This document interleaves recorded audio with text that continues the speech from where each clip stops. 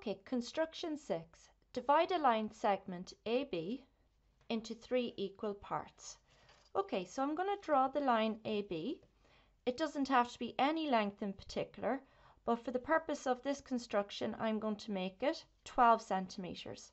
So remember, when you're measuring, you go from the 0 of the ruler across to 12. Okay, and I'm going to call this A and this the point B. So that is now the line segment AB. Perfect. And we're going to try and divide this line segment into 3 equal parts. Now, if we do it correctly, because I've made it 12, it should break it into 4, 4, and 4 if we do it correctly. Okay, so how we have to do this is we draw a line at an acute angle to AB. Now, an acute angle is any angle less than 90. So just some angle that's diagonal upwards like that. Make it a nice long one. Okay. Now, the next thing that we do is we take our compass and our point and make sure it's of a size that you can fit 3 of them in, because that's what we're going to be doing. So we put the point on A and we're going to make our first arc. Okay. Then put our point now on the arc that you just made and make another arc. Okay. Now put our point on the arc you just made and make another arc.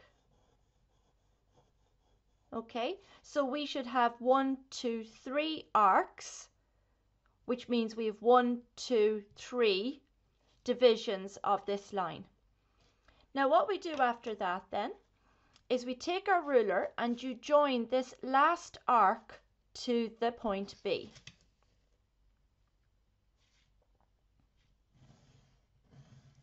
Sort of making a triangle. And what we're going to do is we're going to draw 2 lines parallel to this line, here and here, which will then in turn divide AB into equal parts. Now, how to draw a line parallel to this one? A nice trick to use is to take your ruler, okay, for sliding purposes, and to take a set square and try and figure out this line here, exactly what slope it has. So you see you're using your ruler to balance and you're sliding this set square.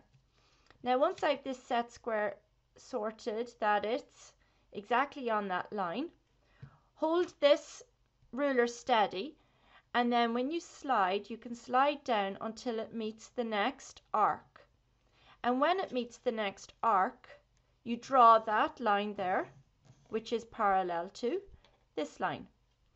Slide your arc down again until you meet the next, slide your ruler down again until you meet the next arc and draw that line there. Okay, and these parallel lines will cut AB into 3 equal parts.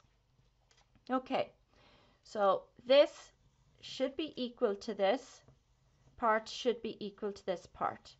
And we can check because we'll see if it divided it up into 4, 4, and 4, that makes 12. So let's see. So from 0 to 4, so that one's good. Okay, from 0 to 4, that one's good. And then the last one is exactly 0 to 4, that one's good. Okay.